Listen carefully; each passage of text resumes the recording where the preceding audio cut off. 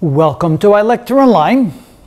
I remember on the last video I forgot to mention that we're dealing with series RCL circuits. So we're actually dealing with finding the step response of a series RCL circuit, and that's important because when we're dealing with parallel RCL circuits, of course things are going to be a little bit different.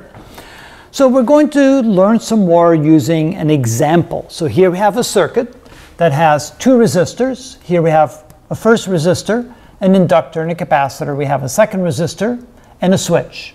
We have a voltage source. Notice at time equals 0, the switch opens, which isolates this resistor from the rest of the circuit. And now we have the source driving current through the circuit. Now what happens before we open up the circuit? Of course, what happens here is that current will flow on the outside branch like this, and the voltage will then, of course, the capacitor will fill up with charge. There will be a voltage across the capacitor. There will be some initial voltage. When we open the switch, that will be the initial voltage. And there will be some initial current through the inductor when the switch is closed. And of course, when the switch opens, that will then become the initial current through the inductor. We're going to do several examples with different values for this R right here, because as the value of the R changes, we'll then see different reactions in the current, and we'll see different kind of dampening. For example, when R is large versus small, well, let's see what happens when the resistance changes.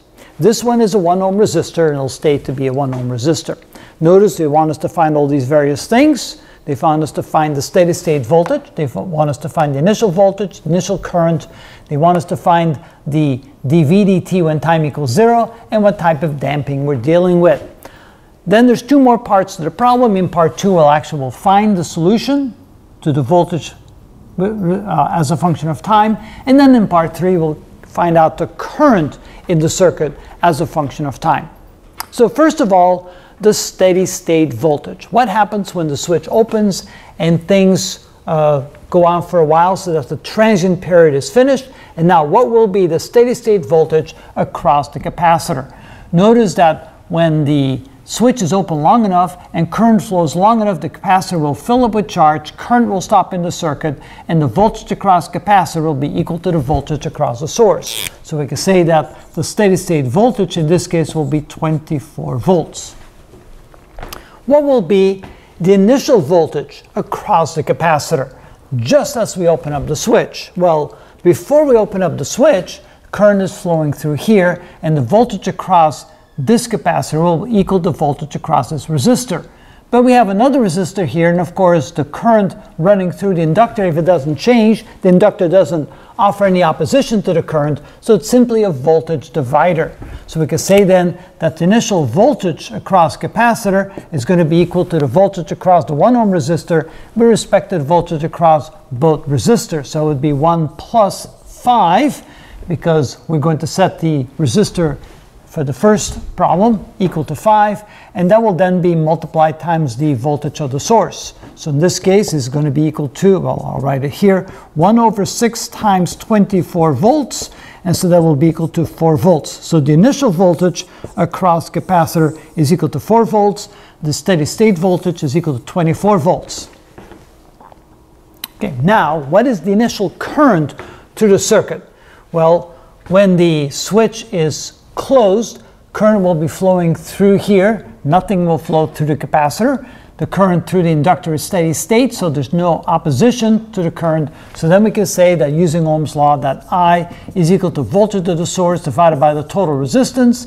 In this case, that would be 24 volts divided by 6 ohms. That's the total resistance. So that's equal to 4 amps. So the initial current is simply equal to this. So that's how we establish the initial voltage, initial current, and the steady state voltage. Remember that eventually we'll end up with the voltage as a function of time, which is equal to the transient voltage with respect to time plus the steady state voltage with respect to time. And this steady state voltage will go in here. We just have to find the transient voltage, and we'll show you how to do that. So next we need to figure out what type of damping we're dealing with. And in order to do that, we need to find the values for alpha and the values for omega. So the value for alpha, that is equal to r over 2l, and the value for omega is equal to the square root of 1 over LC. Okay, with the current values that we have here, let's figure out what that is. In the case of alpha, that's equal to r, which is 5, divided by 2 times L. L in this case is equal to 1, and so that's equal to 2.5. For omega sub naught, that is equal to 1 over the square root of L, which is 1, and C in this case is equal to 1/4. The square root of 1/4 is 1/2. Bring that to the numerator, we have omega sub naught is equal to 2. So in this case, so we have alpha is larger than omega sub naught, so therefore this is what we call overdamped. As long as alpha is bigger than omega, we have an overdamped case. When alpha is equal to omega, we have a critically damped case. When alpha is smaller than omega, we have an underdamped case. But there's also an interesting way of looking at it. Let's set these equations equal to each other. Let's square to both sides. Let's say alpha squared equals to omega sub naught squared. So in a critically damped case, for example, if we set these two equal to each other, we have r squared divided by 4l squared is equal to 1 over L times C. And let's move the L square over there and the C over there. So we have r squared C over 4 equals L squared over L.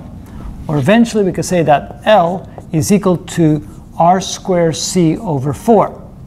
So that's in the case of a critical damped case.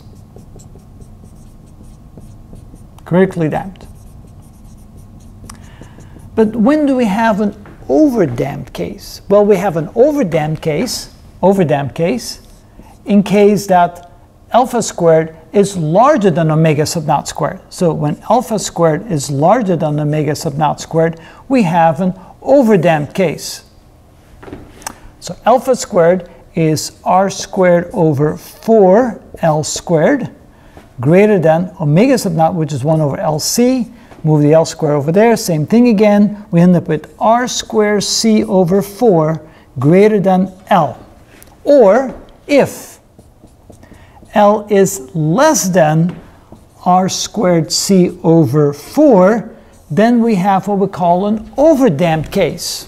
So that's kind of different than we had for the source-free circuit. When L was bigger, we had an overdamped case, but in this case, when L is smaller. And does that make sense? In other words, the bigger R, the more likely we are to have an overdamped case. In the source-free parallel circuit, that wasn't the case, it was the other way around. But here it makes sense, because if R is big, that would make the current small, and the change in the current small. And if the change in the current is small, then the inductor would not have a lot of things to do, because it would only be opposing a small change in the current. So if L is small relative to the resistance, we have an overdamped case. In other words, the resistor will be very active in opposing the change in current, and it'll be damping the circuit very, very quickly. If R is small in this case, then the inductor will have a lot to do, because then there'll be a lot of change in the current, and so there'll be a lot more oscillation of the current before the resistance will pull energy out of the circuit. So in this case, in a series RCL circuit, it does make sense that we have the symbol here in essence reversed relative to the source-free circuit. But anyway, the easy way to tell whether or not we have an overdamped case is to simply compare these two, or we could say if the inductor is small relative to r squared C over 4, then again we have an overdamped case.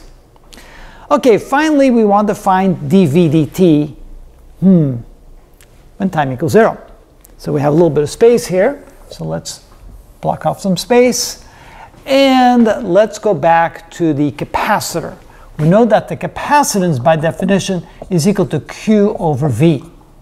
But the V over here we have CV is equal to Q, and now if we take the derivative with respect to time, we have C times dV dt is equal to dQ dt is equal to I.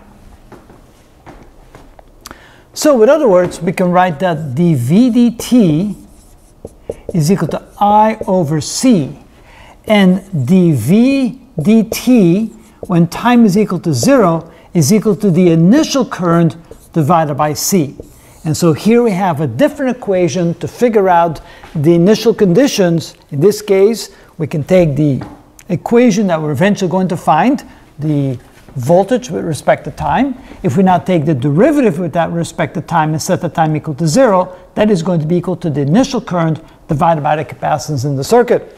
So if the initial current is known, and that we figure out the initial current right here, yes, it was known, 4 amps. So in this case, the dV dt would be 4 amps divided by the capacitance. The capacitance is 1/4 of a farad. 4 divided by 1/4 is equal to 16. So in this example, that would be equal to 16. Again, why do we need that? In order to find the constants A1, A2 in our equation.